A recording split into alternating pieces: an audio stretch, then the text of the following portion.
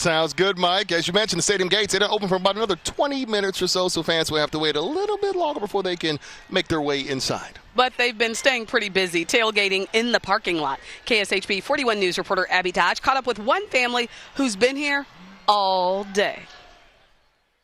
Dee and Kevin, I'm going to be real, did not pack my lunch or any food today at all because I knew I was going to be taken care of. I was just standing out here and someone walked up with a plate of food. I knew Chiefs fans were not going to let me down.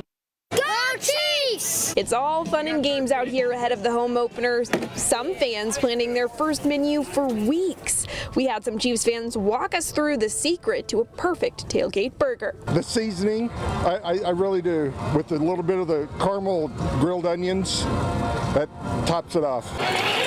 Others have found creative ways to make friends and deliver a little happiness to their neighbors. The Chiefs season spreads are top-notch here, but fans say the cherry on top isn't on your plate. The people, definitely the people. Look around you.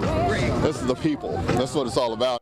So I'm going to go ahead and finish up what's on my plate here, and then I'll be back in a couple of minutes to talk to you about some dedicated sons who were out here marking spots for their families while the parking lot was completely empty. Abby Dodge, KSHB 41 News.